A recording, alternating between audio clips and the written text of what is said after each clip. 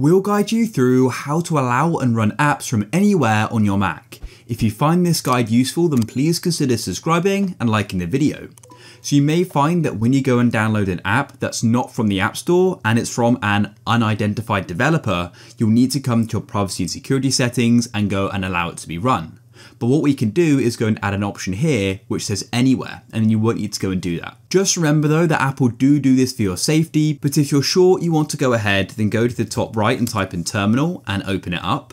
And then what you need to do is go and type in this here. So sudo space spctl space -- master -- disable. Just like so. Hit enter and you then need to go and enter your password. I'll do that now. And you've now gone and executed it.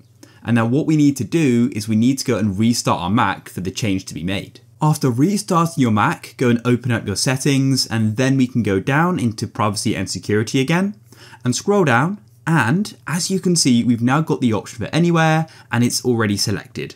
So now we can go and run and install apps without having to come and allow them every time. It's that simple.